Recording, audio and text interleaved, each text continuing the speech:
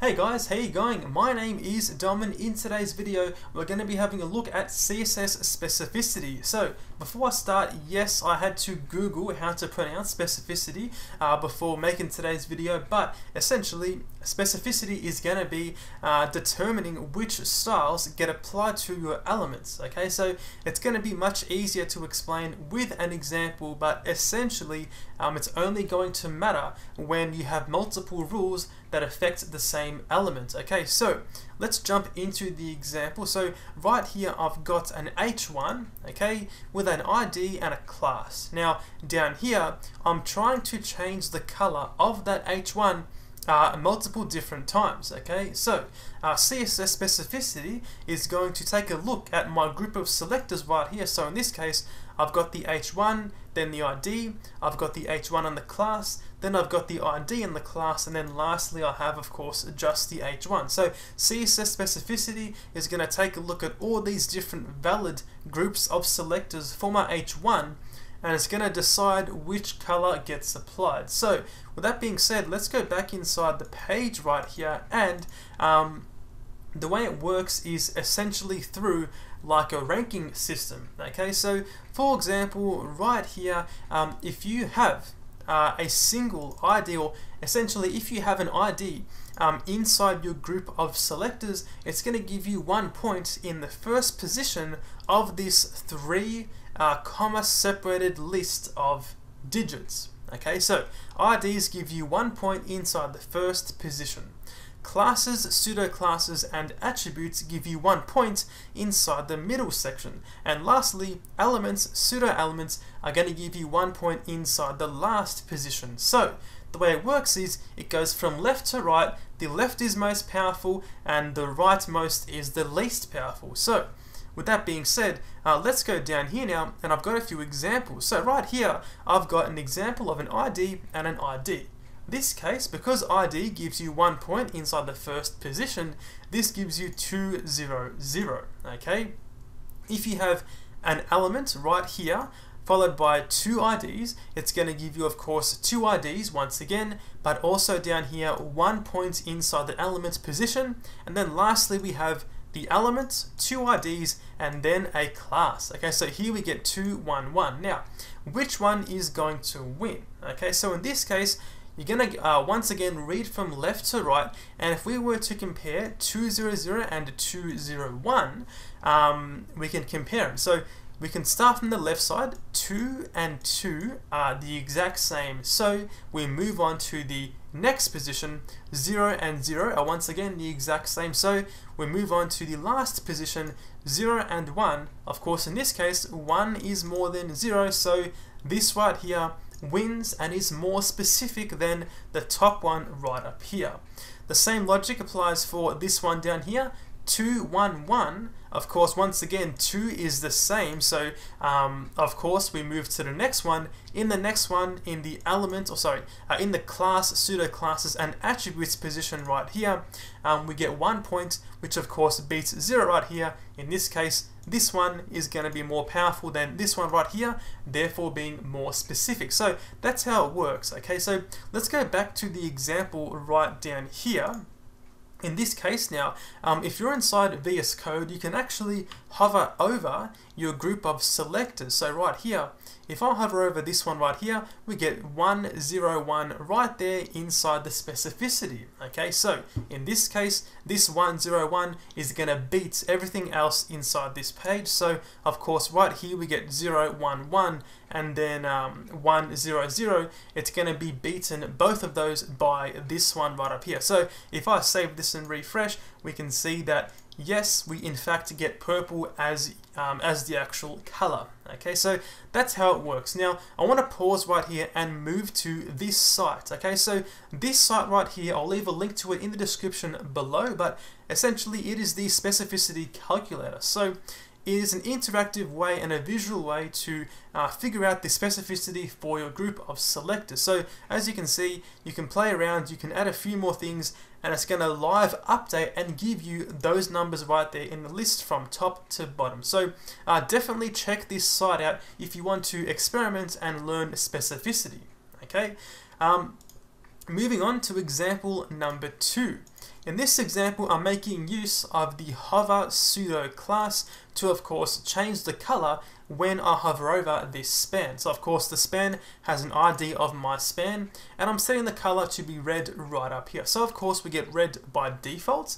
Now, do you think when I hover over this span, it is going to change its color? Okay, let's find out. Let's save this and refresh, and we can see right here, we don't get a color change when hovering over our span.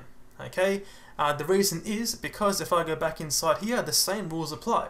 As we saw earlier, your pseudo classes gives you 1 point inside here, which if we go back inside the example, we get 0, 1, 1.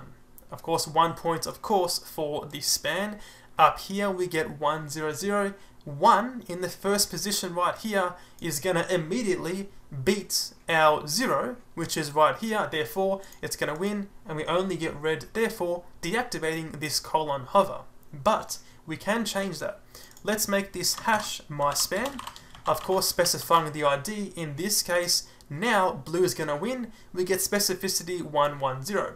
Let's save this and refresh, and we do in fact right here get the hover working perfectly fine. Okay, let's move on to the next example. So example number 3 is a lot of nesting. Okay, so as we can see here, I have 11 classes of box all nested inside each other. Okay, so we've also got an ID of last one right here. Now inside the CSS, we can see here I'm targeting once again the ID, make a color of blue. Then below here, I've got 11 nested class of box. Okay, in this case, which one do you think is going to beat and which color is going to be chosen? In this case, if I refresh the browser, we get blue right there. Now, the reason for that is because the ID is going to win. Okay, let's go inside the specificity. We can see we get 1, 0, 0. In this one, we get 0, 11, and 0. The exact same logic applies, okay? Of course, the class gives you 1 point inside the middle section, giving us 11, but unfortunately, as we saw previously, 0 is smaller than 1. We go left to right, so of course 1 is going to beat 0 in this case, of course giving us the color of blue. Now, let's change this. Let's go inside here. Let's make the first div an ID of my box. Okay, now let's go back inside here and specify this now to be hash my box, of course the ID. In this case, we now get the specificity of 1 for the ID and then 10, 0. In this case, of course, it's going to compare this. It's got 1 and 1, but of course the second position of 10 is going to beat this one of 0, therefore it's going to win, so we should get red in the browser. Let's save this and refresh, and we do in fact get red right there. Now, what happens if you have two specificities of the exact same value? Let's find out. Let's go back inside here. Let's actually, let's make this dot box, or class of box, and then let's go inside here and we can make this one a class of container. Okay, then let's go inside the HTML and give this nested one a class also of container. So now we have, of course, two classes, box and container. Of course here, box and container, these two have the exact same specificity, 0, 1, 0, and of course 0, 1, 0. Let's find out what happens. Let's save this and refresh, and we can see we still get red. Okay, so the last one was chosen. That is the important thing. When you have two of the same specificity, the last one in the list is going to be chosen. So if I was to put the blue down here, because it comes after the red, it's going to be chosen. Let's save this and refresh, and we do in fact get blue right there. Okay, so that's how that works. Now, a few more notes to consider and things to consider, I guess. Down here, I've got a few more notes. So, universal selectors, so this one right here, combinators, so the child combinator and the adjacent sibling combinator, things of that nature, and also the not pseudo class don't affect specificity. Okay, with that being said, let's go inside my fourth example and take a look at this right here. I've got the UL, the ally, and the link. Okay, right here we have a class of link, of course. Now inside the CSS, we can see I'm targeting the link class and giving it a color of red. Okay, down here I'm using the child combinator to specify the direct children, of course, UL, ally, and A. But these things right here don't affect the specificity, which means hovering over it, we can see we still get 0, 0, 3. Of course, 3 points for the element, and the element. Okay, this right here gives us 1 in the middle position. It's gonna win. Let's save this and refresh, and we can see we get red right here.